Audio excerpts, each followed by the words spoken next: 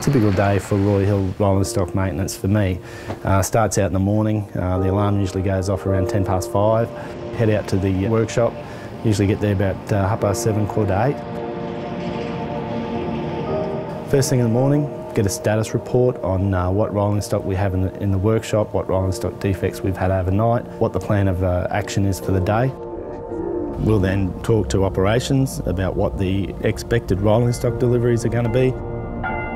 One of the things that we're looking at doing to improve our effectiveness is joining the drivers for that journey down to the mine and experience the locomotive in operation, get to know the drivers better, understand the driver's experience, and just see how the locomotives are performing on the railway at different places.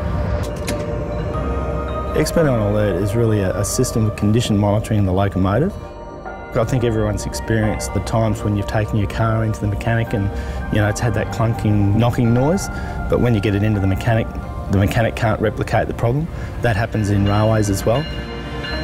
While the locomotive's out in traffic, there'll be continuous data being logged on 250 different data points on the locomotive. So once one of those data points goes out of trend, a message will go back to Erie in the United States for analysis when there is a problem.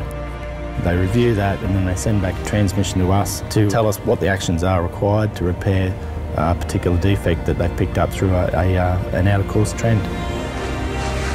It just cuts down on all the troubleshooting, all the analysis that you would normally have to do, and we're ready to turn that locomotive around and get it back into operation. It's going to be great for improving our availability, improving our reliability, and making these locomotives the best locomotives in the world.